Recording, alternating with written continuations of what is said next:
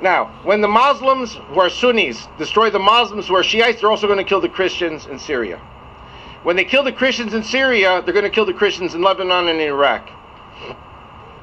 They're going to kill the Shiites in Lebanon and in Syria.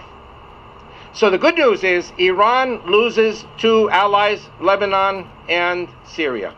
These countries get overrun by the fanatic Sunni Muslim Brotherhood. And what's going to happen? The Christians, where are they going to go? They're going to come here. Is it good for America or bad for America? It's good for America. But when the Christians leave the Middle East and you're left with Muslim regimes, the regimes collapse. When the Muslim regimes collapse, where do the Muslims go? They come here too. So you're going to have 70 million Egyptian Muslims coming here. You're going to have 10 or 15 million Syrian Muslims coming here, together with the Christians. You're going to have 100 million immigrants coming here with the Christians.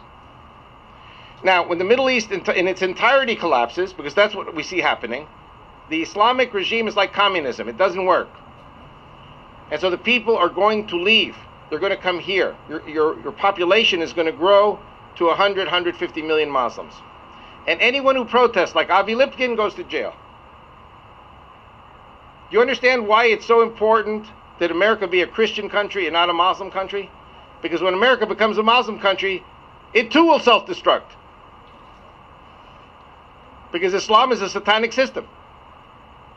Okay.